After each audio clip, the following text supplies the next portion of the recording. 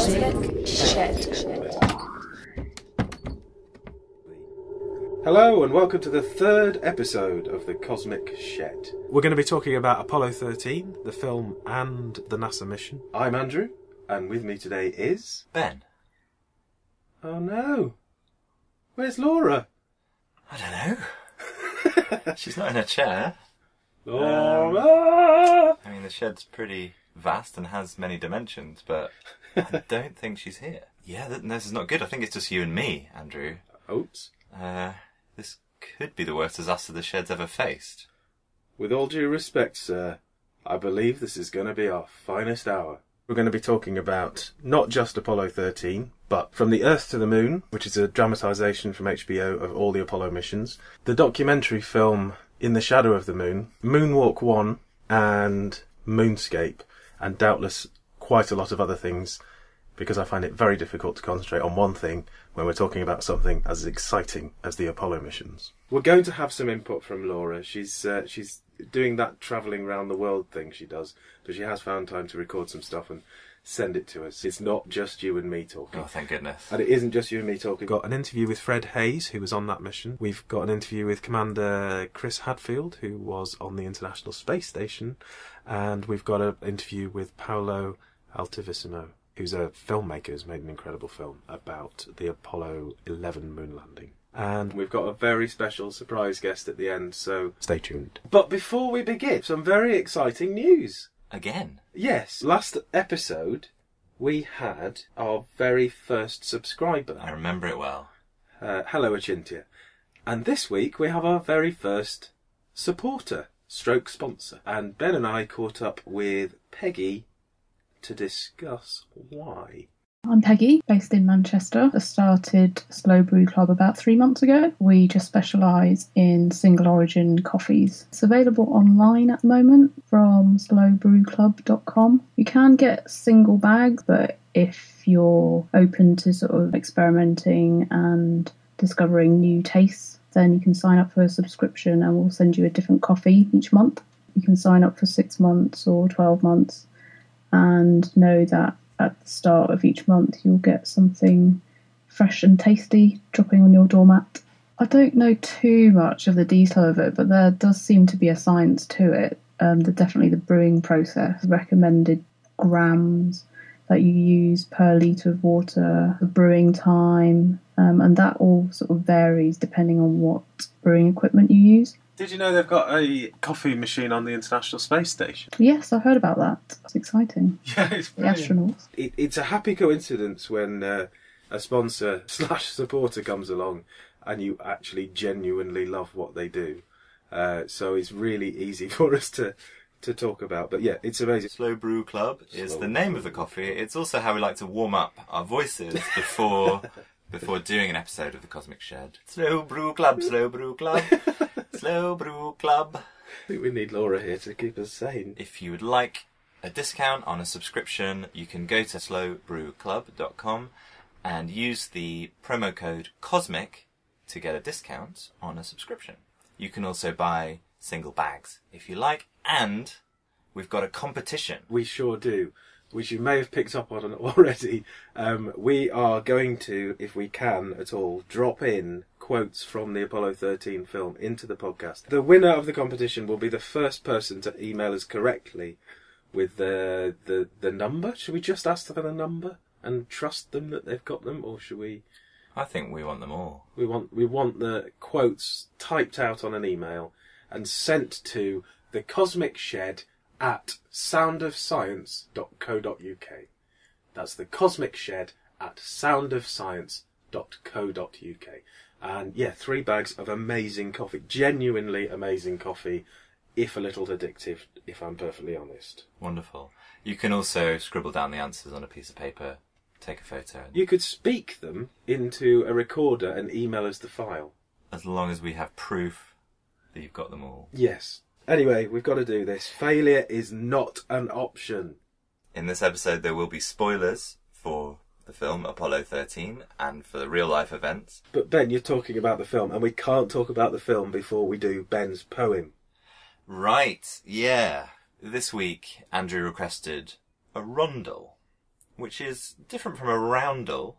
It's based on a French form of poetry. The rondel has 13 lines. Good link.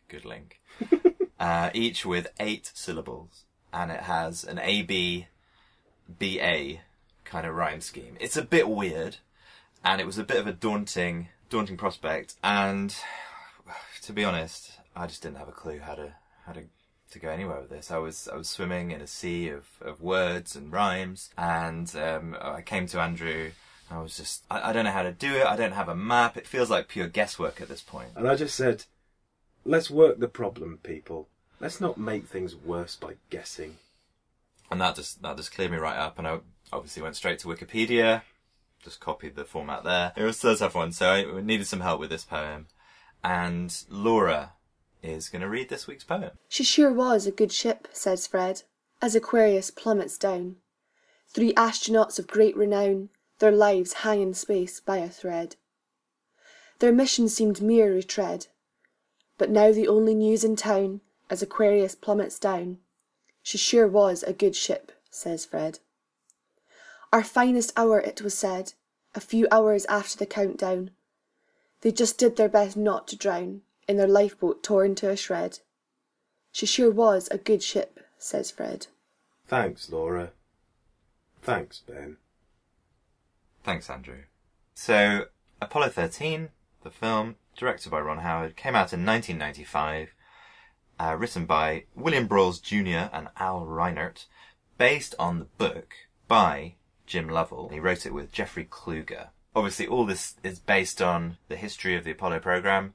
So I just thought, Andrew, could you just give us a potted history of the space program that led to this point? Well, human spaceflight obviously started with Yuri Gagarin, 1961. But that was Russian, so apparently didn't matter. And it only started to matter, really. We will talk about the Russian space program in a future episode. Yeah, it's fascinating. Absolutely brilliant. There's some brilliant films around that as well. And songs. Yeah, of course. But the first American astronaut was Alan Shepard in part of Project Mercury, and that whole project's covered really nicely in the is it Tom Wolfe book? Yeah. The Right Stuff, which became a film, and we should cover that as well. Definitely.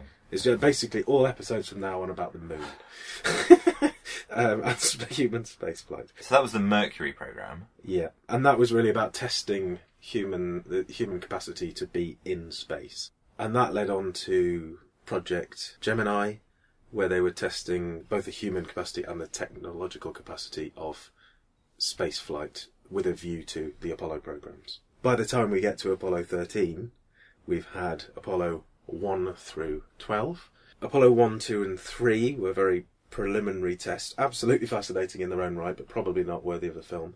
Apollo 4 was, if you like, the closest corollary. Is that a word that I can use? It's a lovely word. Okay, let's use it. To the Orion test launch that we've just had. So testing that capsule and the orbiting around the Earth. So that was Apollo 4. Apollo 8, they took them around the moon and those amazing images of the Earthrise.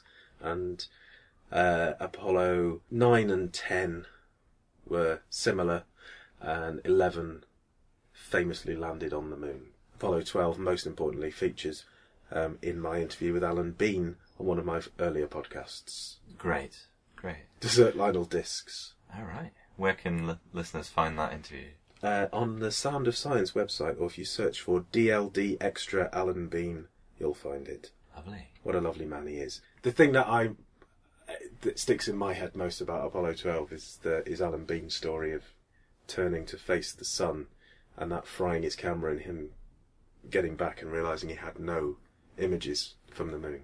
And ultimately, of course, him becoming an artist and just painting images of the moon. Yeah. Which is wonderful in its own right. So, yeah, Apollo 13, the film tells the story of Jim Lovell, played by Tom Hanks. Fred Haise, played by Bill Paxton. Jack Swigert, played by Kevin Bacon. And crucially down on Earth, Ken Mattingly, played by Gary Sinise. Other memorable parts in the film: flight director Gene Kranz, played in a beautiful waistcoat by Ed Harris, and Marilyn Lovell, Jim's wife, played by Kathleen Quinlan. There is so much about the Apollo missions, about the space program. Why Apollo 13? Why is this one of your favourite depictions of the Apollo mission? Well, it exists, is the main thing. From the Earth to the Moon, the HBO series with Tom Hanks, that Tom Hanks directed, is as close to what I would like to see as exists, which is a film of every single Apollo mission made into a film. But this one exists because of the incredible story, and it's a real scientific thing that happened, and it's right there in a mainstream film, being portrayed so brilliantly. Why would you not love that? It's incredible. It's absolutely close enough to the story to make it historically interesting. Of course, what makes Apollo 13 a movie is that once Lovell and Swaggart and Haise got up into space, very soon something went horribly wrong, and the mission had to be aborted, and everyone had to come together to bring them back to Earth. Houston, we've had a problem. Which is how Jim Lovell phrased it in real life. In the film, that's changed to, Houston, we have a problem. We probably need a linguistics expert on. Do you know any? I don't know any, but it is interesting how just changing the tense like that does make it much more immediate for the film. I guess that's why they made that decision. And Jim Lovell's massive understatement is just... it's worth going back to listen to him on the loop. Actually, I'll post a link to that on the website. You can all the loops, all the recordings of the mission are online. You can listen to them all. Do you know what? Let's play it. Houston, we've had a problem. We've had a main B plus undervolt. Roger, main B undervolt. Okay, stand by 13. We're looking at it. I mean, seriously, how cool can you be? So that was Jim Lovell reporting to Mission Control the problem that occurred, or the first problem that occurred on the Apollo 13 mission. What was that problem? At that point, all he knew was that they'd stirred the cryotanks. I don't think they even knew that was what had caused it, if you know what I mean. But at that point, they'd heard a massive explosion, and he was looking out the window and could see oxygen leaking out into space. One of the things that I really enjoyed about the film, beyond the drama of getting the astronauts back to Earth, is the whole kind of picture of the process that got them there in the first place, and all the people who played a part in that. You see the training, you see lots of detail about the simulations they use, and all the people that in the team. When they get into space, of course, and there is the problem, you really feel their training kind of kicking in, so you kind of make that link back to all that setup. That's why it's important in the film.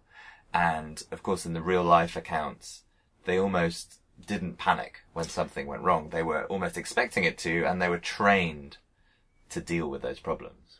Yeah, absolutely. I spoke to Fred Haise about that. Yeah, Fred Haise was actually in Yorkshire, in Pontefract. Wow. Yeah, there's this amazing guy up there called Ken Willoughby, he's sort of making it his mission to get all astronauts over from NASA and get them to do talks in Pontefract. And he's doing incredibly well. Wow.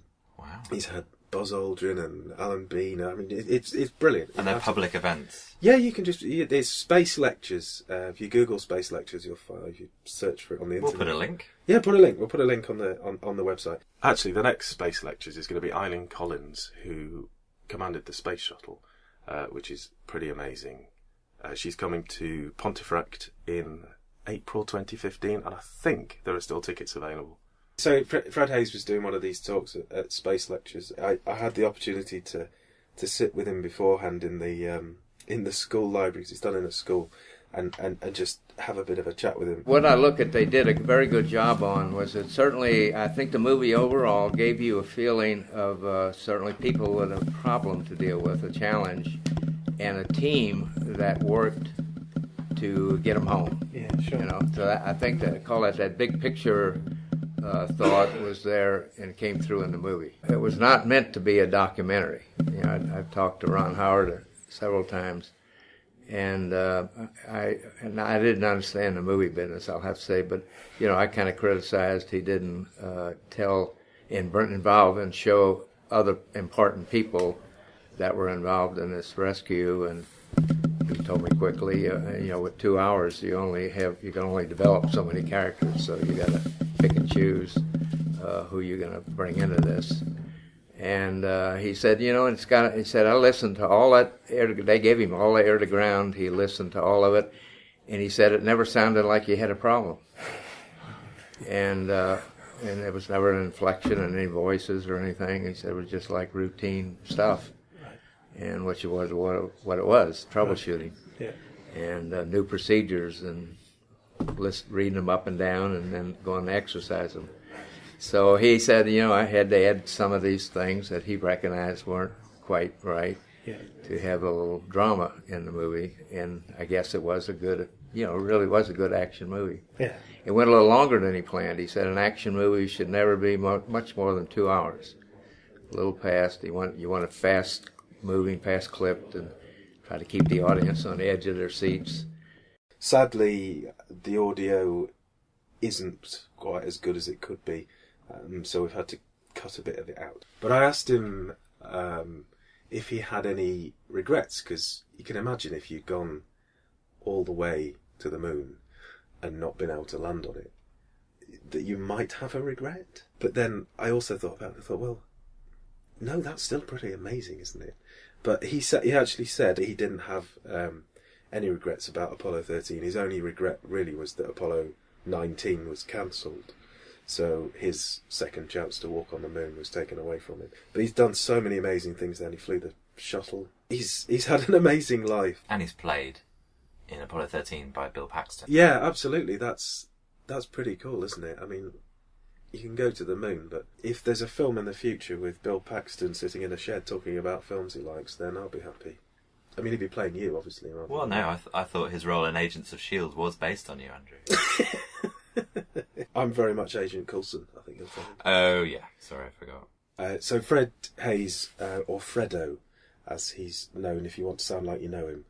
And he's just feels incredibly fortunate, as he says, to accidentally have been in the career path at the right time. That must have been brilliant to chat to him. It's an absolute honour, it really is. Amazing people who have done amazing things, and the humility and humanity is brilliant. Another thing about the Apollo missions and those guys who went to the moon, they were fighter pilots. Yes, they were clever guys, but they were normal human beings. They weren't superhuman. But I think the story is so inspirational, because what we're talking about is hundreds, if not thousands, of human beings, ordinary human beings, combining their talents and their efforts to make something incredible happen. And they did it.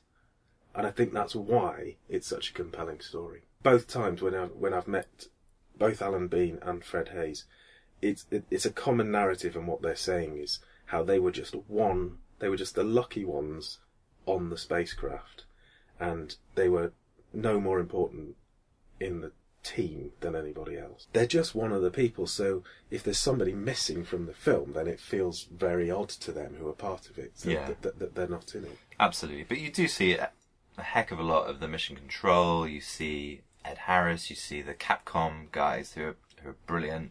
You see the backroom boys trying to fix the scrubbing units. You do get a real sense of that picture, and it kind of should be used for management training, I think. Business training. It feels like such a great way that everyone's working.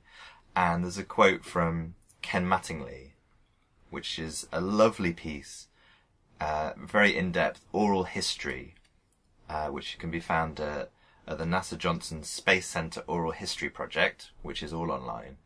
We'll link to it. The text is really small, so use something clearly. I use Evernote Clearly to make it look good. But the text is brilliant. And he says, the beauty of the program was that everybody knew Apollo was so hard, that there was no room for any distraction, no room for politics. There's no personalities getting in. I don't care who's got the right answer, just get it right and it's okay. It didn't matter if it's the new kid on the block or the guy who is retired. Anyone who's got an answer to our problems is sought after and appreciated. And you don't get to work in that climate very often. Yeah, I really think that comes across in the film. I kind of watched it quite recently. I hadn't seen it probably since the 90s. And I guess I'd sort of taken it for granted a bit as this nice tea time Ron Howard film. But in a way, it feels almost like it could be an Aaron Sorkin film about why people work, people coming together. Not that Aaron Sorkin is always brilliant, but when he kind of locks into that theme in The West Wing and Sports Night, it's brilliant. And you have the same kind of thing in Apollo 13. You have people who've worked ridiculously hard, crammed all this jargon into their brains, have rehearsed these clicking switches over and over again, have, worked in the back room, everyone coming together to make the mission a success in the first place, and then when the problem happens, to get those guys home. It feels like, well, that's what we all want, to be part of that team, whatever we're doing, to be part of a team who's all working towards that goal. Absolutely, and I specifically want to be part of the Apollo 13 team, so if you could get a time machine, that'd be amazing. Who would you want to be within that team? Do you know, I want to be a kind of not very important cog, because I'd probably mess it up. But I'd just like to be in the room when it's happening, or on the spacecraft. Actually, that would be pretty cool. But yeah, I probably wouldn't be because of my asthma. I probably wouldn't have survived the flight as a result. So. Yeah, I mean, I really like the guy who's kind of trying to deal with the electricity. Have they got enough power in the batteries? And he's going back and forth to Ken and the boffins to get that worked out. Yeah. Actually, one thing I wanted to ask you, Andrew, it's a bit of a trope now in science fiction, is the slingshotting. Oh, yeah. You always kind of see it. Yeah, we'll just slingshot around the sun and we'll get there in half the time. Yeah. And in this film, that's what they do, right? They slingshot round the moon to get back into Earth's orbit. Absolutely, and in reality, that's what they did. Yeah. How does that work? Well, gravity, right? Yeah. You use the gravity of whatever it is you're slingshotting around to pull the spacecraft and speed it up, and then slingshot. Effectively, is the word, slingshot it back out. So you can use far less fuel. Yeah, completely. It's sort of, to a non-physicist, it feels counterintuitive, doesn't it? But it's amazing. It's interesting what Fred says as well about about Ron Howard listening back to the tapes, and he said it didn't sound like he had a problem. Yeah. So he had to change it and add some drama to it for the film purposes. But because I mean that's absolutely fair enough. But it isn't that brilliant that their training was such that they had trained for all sorts of eventualities, but I don't think they'd trained for something as bad as this. Of course, it was a quadruple threat, right? Absolutely. Like, at least 4 things went wrong. Yeah, but still, their training was so good that they were able to deal with it in the way that they did. But it also worth noting that Marilyn Lovell, when she was listening back on one of those NASA boxes that they have, how much do I want one of those? She said that she could tell from Jim's voice that something was wrong. But it probably took a wife to do that. Ron Howard didn't pick it up. And it's not as if they inject ridiculous amounts of drama. There are additions, there's kind of extra tension among the crew, there's some extra parts that they do dramatise of the mission itself. But I think what was really refreshing watching Apollo 13 again, after Interstellar and The Imitation Game, was how much it trusts the audience just to kind of go with the story. There's lots of quite dense language. It feels like they're trusting you just to go with the story and to trust that you can lock onto something with all these characters. It doesn't kind of pick out, even though it's Tom Hanks in the role of Jim Lovell, it doesn't sort of lionize him as this incredible hero who saves the day. They all have a part to play. Do you know what? I'm missing Laura. Can we get her involved? I've been talking to some people about how we can get her back on the podcast even though she's not here. And they want to put a transmitter up on the lawn. Yeah, is that possible? Is there space in the garden for that? I thought it was a bit over the top, to be honest. So I asked Laura to record her thoughts, and here they are. Hi Andrew and Ben. So as per usual, I loved everything about the film. One of my favourite scenes from the entire movie was the broadcast from space from Apollo 13 and its crew just prior to disaster striking. It provided such comic relief, but at the same time it really brings to the front of the audience's mind that why is this mission seen as routine? Why is a mission to outer space and exploring the unknown, why is this now seen as routine by the American public and the world? I loved that the film built up the drama so realistically, and you watched as the crew progressed through each problem and each complication step by step, and the tension builds as the movie progresses, and then there's a sheer jubilation and relief when they find the heat shield is not broken and they return safely to Earth. Apollo 13, it involved adventure, exploration, science, space, and Tom Hanks. I mean, what is there not to love? Tom played Jim beautifully, in my opinion. It was such a believable and natural performance. And perhaps it was so refreshingly on point as Jim Lovell actually starred in the movie as Iwo Jima's captain, the recovery ship that picked up Apollo 13's crew upon returning to Earth. With Jim being involved in the film, he could perhaps communicate the exhilaration and the thrill of venturing into the unknown, and then the emotion and drama of this unforeseen disaster that the Apollo 13 and its crew found themselves in. Thanks, Laura. Yeah, absolutely. I think we probably undervalued Tom Hanks a little, although after Captain Phillips, we certainly shouldn't. I've not seen it. Amazing performance. Is it? Yeah. Oh my God, the end. I'm not going to give any spoilers, but the final scene of Captain Phillips is astonishing. Yeah. He's doing amazing work with the whole, or he has done certainly amazing work with promoting these Apollo missions and keeping that story going. He's a fan. He's a fan. Let's get him on the podcast. He's a communicator. That'd be brilliant. Yeah. But no, he does a fine job in the film of embodying Jim Lovell's dependable leadership and quiet charisma and that all that understated stuff you were just talking about. I think Hanks does a really good job. He does a great job. It's not as good as his performance in Dragnet, for example, but it's not bad.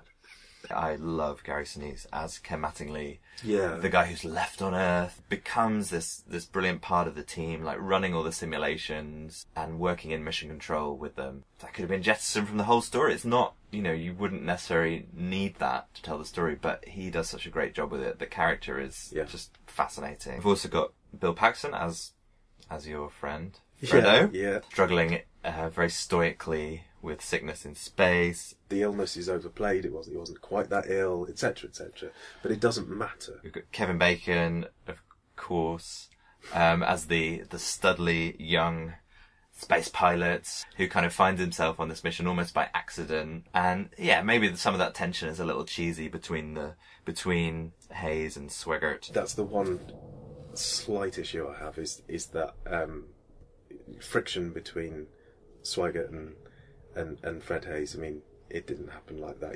The training they were doing, they wouldn't put two people up there who would get at each other in that way. But it works. It's fine. I don't really have a problem with it. It doesn't need it. There was actually an IMAX re-release of the film in 2001 that cut out 20 minutes of footage. So perhaps those scenes were left on the floor. I didn't see that version. Yeah, well, that's... But you could lose those scenes very easily. One of the other things which is different in the film to reality, I just think it's worth noting that in reality, they got when they were coming back and they needed to do the burns to get to the right trajectory to get back into Earth's atmosphere, they came back round towards Earth and they got the Earth in the window. That's absolutely how and the two of them had to be... Yeah. One does the vertical, one does the horizontal. Yeah, absolutely. And they did that and they... In the film, this doesn't happen, but in real life, they never lost it. They did two burns, dead simple, straight as an arrow, back to Earth. I mean, but not dead simple, only dead simple because they were so skilled. Absolutely. But But again, the film doesn't overplay that at all. It's not like it doesn't show asteroids crashing into them, or it basically sticks to the story, but gives it a bit of extra oomph. And also of particular note, as we said before, is Ed Harris as Gene Kranz back in Mission Control.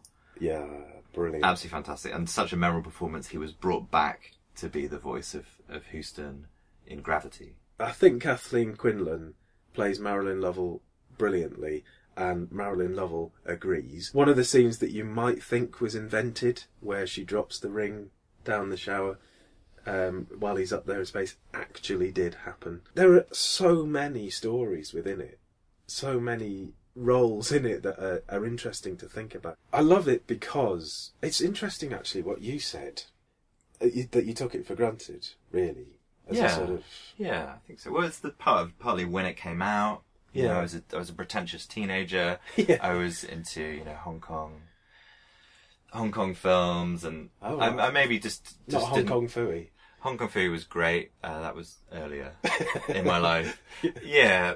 So, but actually, part of what's really nice about the film is its time. It was that kind of cusp of digital technology really coming into film, but still a lot of model work and physical stuff. So they were using the digital technology to kind of enhance the models, enhance the real sets, rather than just CGI all the time, which again was what was really nice about Interstellar, the model work, the real sets they built. But and that's, I think in Apollo 13, it feels dated in some ways, but also it feels really solid. That's another quirk of history. It was a point in time when computers were being used more and more to enhance visuals, but we still had that lovely physicality. It's a great film, and I really recommend, if you haven't seen it recently, go and find it. If you want to find out more about the astronauts, some of the astronauts from the Apollo program and some of the stories, we can highly recommend In the Shadow of the Moon, a documentary. Ron Howard as well. Which Ron Howard produced, and it uses a lot of brilliant stock footage from the program. Some great music, actually. I really enjoyed the music. And it's all told in the astronauts' words. There's no narration, it's just their words. It has Gene Kranz, who features in Apollo 13, and other people from the program. So we hear from most of the astronauts. Jim Lovell is in there. Fred Haise is there. Michael Collins. Dr. Rendezvous. Dr. Rendezvous? Dr. Rendezvous. Buzz Aldrin has a PhD in rendezvous in space. Yeah, I know. Amazing, isn't it? Yeah. And that's not in the Captain Kirk. No, it's not in the Captain Kirk kind of way. Meeting the beautiful alien on the planet. Yeah, by all accounts, Buzz would, when the other guys were at the parties in the Captain Kirk kind of way, Buzz was chatting away to anyone who would listen about the physics and maths of rendezvous in space. Incredible. You were saying before that astronauts are regular human beings. Seeing Buzz Aldrin in that film, I wasn't sure. I don't know, I think he might be Kryptonian. Yeah, he's amazing, isn't he? He is absolutely brilliant. There's something otherworldly about that guy. Yeah, he's the one astronaut that I'm slightly scared about ever meeting. I can't imagine that I could hold my own in a conversation with him, is the thing. You know? Just ask him about rendezvous and you'll be alright. Yeah, I'd love to. What an amazing podcast would that be? Anyway, they're all there. They're all there. Apart from... I don't want to give too much away, but there's a book, Moondust, by Andrew Smith, which... equally, I highly recommend. So Andrew Smith set about trying to meet all the remaining Apollo astronauts, and there's an elusive one. Whether he meets him or not, you'll have to read the book. But absolutely fascinating book, which really goes into what happens to the psyche of a man who's been to the moon. What happens when he comes back and lives the rest of his life as a man who's walked on the moon. Yeah, there were 24 men walked on the moon, and that's one of the things that does come across watching that documentary. It's all white men, and there's nothing we can do about that. There's nothing anyone can do about that, other than maybe kind of wish that people in the space program, Kennedy even, someone was a bit more far-sighted and kind of really taken the spirit of the 60s and all the change that was going on. Just been a bit more far-sighted about who was on the moon. It would be lovely to kind of think about that. I guess an alternative history where there were people of colour in that 24, where there were women, where there was more of a diversity of people. We're kind of stuck with that, and the film Apollo 13 is stuck with that, and doesn't really, it's not in the business of kind of questioning that, but it's just something that lingers. Hopefully the new space program, as we take people up into space, obviously there have been several astronauts of colour, there have been several women astronauts from Sally Ride onwards. Yeah, well, obviously there were the two Russians before that. Valentina Tereshkova and Svetlana Savitskaya. But then the Americans do have a history of being a little behind the Russians in the space race. There's a film called Moonwalk 1, it's a time capsule, really. So NASA commissioned Theo Kamecki to make a film about the Apollo 11 moon landing. And he went away and did it, but he was very sort of... It's not a documentary, it's very much a time capsule, and... It was made in the 70s. Made in 69. Yes. Right, yeah. okay. But it took a while to come out. And why I'm talking about it now is because it shows a lot of footage of the time and what was happening around the world at the time. And it's just fascinating to see that, because it really places the Apollo program in history. Apollo 13's coming up for its 20th anniversary next year, as we record. Why else did we choose to focus on Apollo 13? Because this month saw the launch of the Orion space capsule, which is the next generation of manned spaceflight. It marks the start, if you like, of the next stage of manned spaceflight for NASA. And the Orion capsule, if you think of those Apollo capsules that splashed back down in the ocean after they've been up to the moon. The stripy parachutes. With the stripy parachutes, absolutely. If you think of those, then the Orion is the next generation of those. And where those were quite small in comparison and could fit 3 people, the Orion capsule can take 6 people to the International Space Station or 4 people to the moon. They did a launch of it in the early part of December, and it went flawlessly, absolutely flawlessly. The results of the various tests that they were doing on board are not fully through yet, but I think the long-term sort of taking people back to the moon and onto asteroids and landing on asteroids and things like that, which is obviously something we've not done. We've landed robots on a comet very recently, obviously, but actually landing people on an asteroid, that'd be amazing if we can do something like that. One of the best moments in the Orion test flight was when they showed a picture from a video camera of the Earth through the window of the spacecraft from 3,000 miles up. That's 10 times as high or as far away from Earth as the International Space Station. And it was 42 years ago, on Apollo 17 was the last time that a spacecraft had been out that far, that is designed for human flight. Why are they going back to the moon? I mean, I could answer that, but I had the absolute pleasure of meeting Chris Hadfield recently, former commander of the International Space Station at Bristol Science Centre. He was doing a sold-out talk there, as you can imagine. Everything he does, I'm sure, is sold out. And I asked him what the astronaut's perspective can bring to life on Earth. You'll hear, when we play this, that he was signing books as we were talking, so you'll hear the constant slap of books. So the title of my first book is An Astronaut's Guide to Life on Earth. So I really think that's an important question to ask. It's one I addressed in a couple decades of talks that I gave to schools and businesses, and then one that I tried to coalesce into the Astronaut's Guide. And I think a large part of it is in just the personal lessons learned. How do you prepare to do something that is hazardous? How do you not let fear dictate the limitations of your life? Or how do you know where to draw the right line between danger and fear, between risk and reward?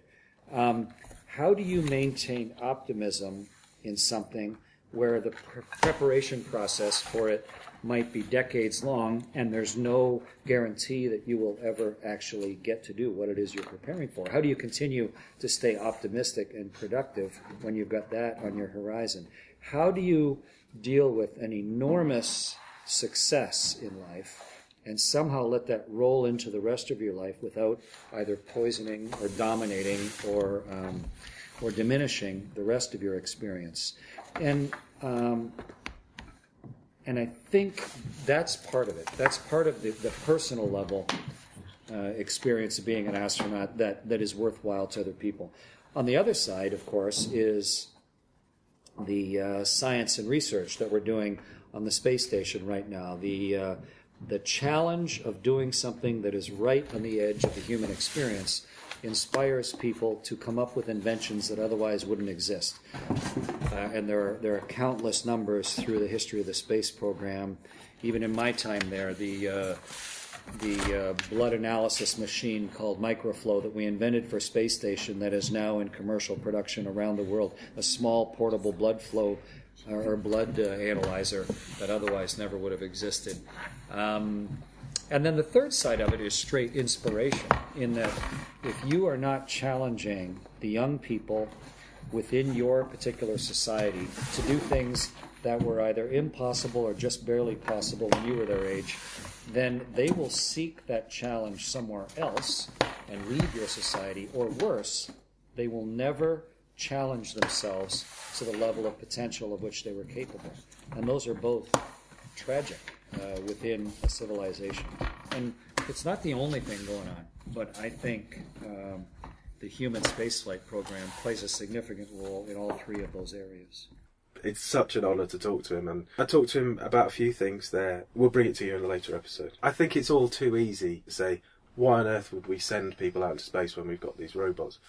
But I think Chris Hadfield makes three very good points there. As brilliant as the Curiosity Mars rover is, and the amazing science that it's doing, and the amount that it's caught the public's imagination, the same way with Rosetta and the amazing science that it's doing, nothing can galvanise the Earth, or the people of the Earth, like putting people out in space the way they did for the Apollo programs. Obviously, there are massive risks of pulling people up into space. We've seen that with the shuttle disasters, the cosmonauts who lost their lives in those days, and the Apollo program as well. There were people losing their lives. It's funny to think, isn't it, that you can imagine the Apollo program happening now, and one of the first tests they do out there on the test bed is 3 of the astronauts die in a fire. I can't imagine that the program would have continued in today's world. There was just no question in their minds that, of course, the astronauts who died would have wanted the program to go on. They wanted the program to go on. The shuttle disasters are obviously a key part of that program coming to an end. Yeah, the shuttle was so iconic in our childhood. Yeah, that was our image of. Yeah. I don't know, of everything really. Yeah, of space, of America, of the kind of pinnacle of technology, and then the Challenger and other disasters happen. With all that loss of life, really, is what we're talking about. There's definitely an argument for more robots and less men and less Not women. from the robots, though. I mean, yeah, they're not arguing that. Poor old TARS. But I think that it's hard to say this because it's not my life that I'm putting at risk. But those astronauts are going into it knowing the risks, and they want to be part of that, and they know, as Chris Hadfield said, that the benefits of it far outweigh that sort of thing. If you stop and think about it, it's a miracle that anyone has made it up there in the first place. That anyone ever made it to the moon, and especially when you go and actually see some of the technology in the science museum, and you see how thin and fragile the lunar lander is. To even imagine that we could do it, and then all the steps that need to go into it is absolutely mind blowing, and that's really brought home when you watch a film such as Apollo 13. It's just incredible, and it's why it fascinates me. It's a never-ending source of fascination for me. All the books, all the films, literally everything about it I will consume. Of course, there are some people who believe that none of this is true and we didn't actually go to the moon at all, which is a real shame. But you can see their argument. There's these Tom Hanks is telling us we went. Surely, what else do they need? Yeah, well, quite. He's done everything. He's been in a film, he's directed a film, he's done voiceovers. Yeah. He's written a short story about it in The New Yorker. I mean... Well, yeah. It's not all about Tom Hanks, you know. The vast majority of what they say is easily dismissed with a very simple understanding of photography, film, history, the way human beings work, the way life is, and evidence. But there is one question that they ask, which I just think is worth addressing very briefly, and it's about the Van Allen belts. And the Van Allen belts are 2 donut-shaped rings, effectively, of radiation that surround the planet Earth. And the question is, with that amount of radiation, how did they get through that to the moon? And it seems like a valid question. I mean, high radiation, yeah, absolutely. That's dangerous. Why would you put astronauts through that? And well, the answer is quite simple. You'd need to spend 4 months inside one of the Van Allen belts in order to receive the lethal dose of radiation. The Apollo astronauts spent 1 hour in it. The Van Allen belts were discovered by Dr. James Van Allen. It's speaking about conspiracy theorists. He says, "It's an ingenious and entertaining assemblage of nonsense, and the claim that radiation exposure during the Apollo missions would have been fatal to the astronauts is just one example of such nonsense." And you'd think that would be the question answered.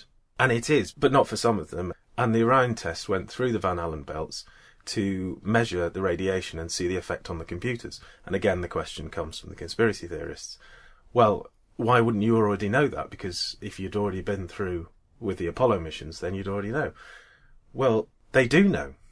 But what they don't know is the effect that it has on today's computers. Obviously, the computers in the Apollo missions were completely different to the ones now. And passing through the Van Allen belt isn't going to cause a problem. Worth noting, though, that the International Space Station is just below one of the Van Allen belts. I say just below, in terms of space it is. And a solar storm can actually force the Van Allen belts down so that the International Space Station is actually inside one of the belts. Again, it wouldn't happen for 4 months, but you don't need to have the lethal dose. If the International Space Station is in there for a significant amount of time, obviously that can cause harmful damage to the astronauts and the systems on board. But anyway, enough about them. We went to the moon. It's obvious. And if you don't believe it, you're missing out. I bumped into a man. He was at the Fred Haise talk up in Pontefract. He was involved in a brilliant project called Moonscape, and I asked him all about it. My name's Paolo Attivissimo, born in Yorkshire despite the Italian-sounding name. I live in Switzerland and I'm a science writer. I work for Swiss National Radio and Television, doing science popularization, and one of my hobbies is explaining that we actually did go to the moon 6 times and we brought back lots of science and lots of knowledge about ourselves, not just the universe. It's a project we started 4 years ago. Freely available, downloadable from the internet at moonscape.info. It's a complete, real-time restoration, resynchronization of the entire Apollo 11 moon landing and EVA. So the whole first moonwalk of mankind has been restored as much as possible directly from the original sources. And then I assembled all this with the dialogues, with subtitles, with the onboard audio, which was recorded during the descent, so you can actually hear Buzz and Neil talking to each other, offline, off the record, and saying how they were really feeling.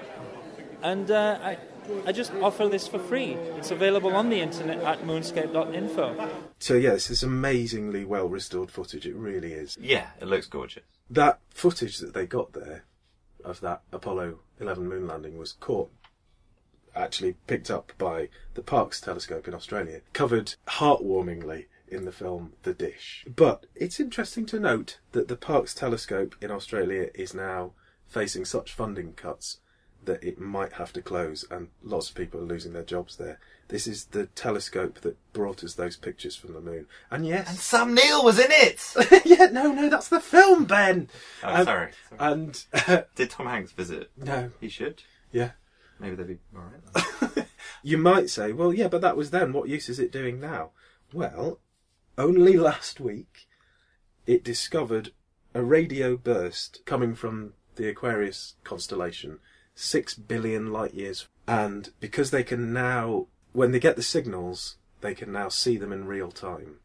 They were then able to pass that message on to the other telescopes, who could then look at the same region of sky immediately and discover that radio burst had gone, which means that radio burst did not come from a stellar explosion.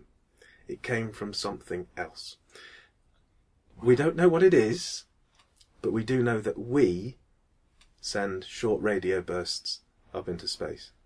Wow. All I'm saying, don't cut funding for telescopes. Absolutely. Wow, incredible. Another thing that's inextricably linked, in my mind anyway, to the Apollo missions is that music that they played, and it's always interesting to see what music they played up there. Neil Armstrong took the New World Symphony to listen to. Good choice. They take a radio in the film, don't they? Yeah, they did. And yeah, float it around. Yeah, they did that. Well, it's probably a tape player, isn't it? Yes, a tape player. They wouldn't really get radio signals up there. No. Probably can get Radio 4 by the moon. So if with the Orion program they do end up sending people to the moon again, there's a real possibility that they could ask you, what would it be? It'd be 18 now, Apollo, Orion, 18. Well, if I go up on 19, yeah, I'm going to take my entire collection of Johnny Cash with me. Anyway, I literally could speak about Apollo for the rest of my life, as you well know. We probably will come back to it in future episodes, but it's getting cold in here. It's getting windy outside. It is getting windy. You can probably pick that up. We've really missed Laura. Sorry that you weren't here for this, Laura, but thanks for your input anyway. But Laura will be back with us next time, next year, 2015. Lots of great stuff coming up on the Cosmic Shed next year. We're not quite sure when yet, but we will be looking at The Martian by Andy Weir. We'll probably be covering The Theory of Everything. We've got to bring you the rest of that interview with Commander Hadfield and look at Gravity. Talk about Gravity. Yeah, there's loads of stuff coming up. Ex Machina is coming up, the new Alex Garland artificial intelligence film, so we'll link back to Alan Turing and that one, I'm sure. Just mentioning Alan Turing, I just finished reading a brilliant graphic novel called Logicomics. Oh, yeah. Which it's not it's focused around Bertrand Russell and the kind of quest to perfect logic and mathematics and how that kind of links in with morals, and does mention Alan Turing very briefly and kind of all that history's almost led up to Turing's work with computers and artificial intelligence. So well worth checking out Logicomics. It's dense, it's funny, it's beautifully illustrated and really cleverly kind of plays off the real story with invention and with kind of commentary on the story. It's great. Thanks for listening. Thanks for all your feedback and sharing the episodes with other people. It's going well. We're getting a lot of listens. It's really great. Brilliant. Yeah, a few people reviewing us on iTunes as well, which is really helpful. Yeah. Do if you enjoy it, do it. I suppose if you don't enjoy it, you can do it too. But it'd be great to hear from you. Do send us. Enter the competition. Try and spot all the quotes we did from the film. They're pretty obvious. We did make them pretty obvious. But yeah, go back, listen again if you want to win those 3 packs of coffee. Oh, it's such good coffee. It's well worth it. And thanks to the Slow Brew Club for supporting us as a very, very special treat. Ben? Yeah, we had the fantastic actor and writer Ben Fawkes in the shed with us this week. Mr. You Bloom. may know him as Mr. Bloom from the CBeebies series. And he very kindly agreed to read The Cosmic Shed, a bedtime story. Goodnight Moon by Margaret Wise Brown.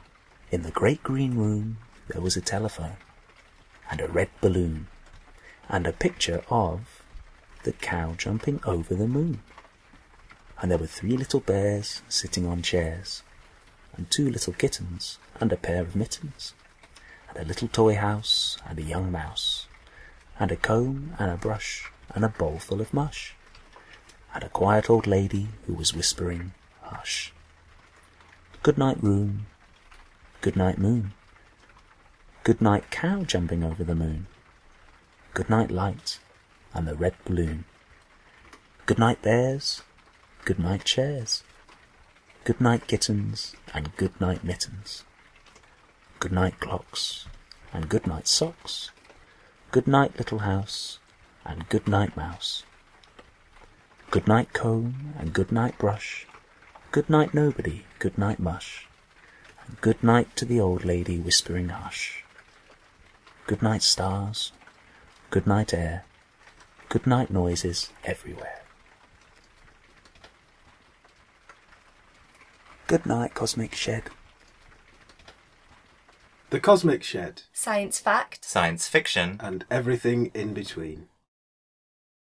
If in my life, the story of my life, Bill Paxman's sitting in a shed talking about films he likes. Bill Paxman. That's what Jeremy's brother. Yeah. What's he called? Jeremy Paxman. What's he called? Bill Paxton. So, the 3 astronauts who went up in Apollo 13. Jim Lovell. Played by Tom Hanks. Fred Haise. Played by Bill Paxton. And in the bacon role... That doesn't work at all. Oh! Well, I don't think it works.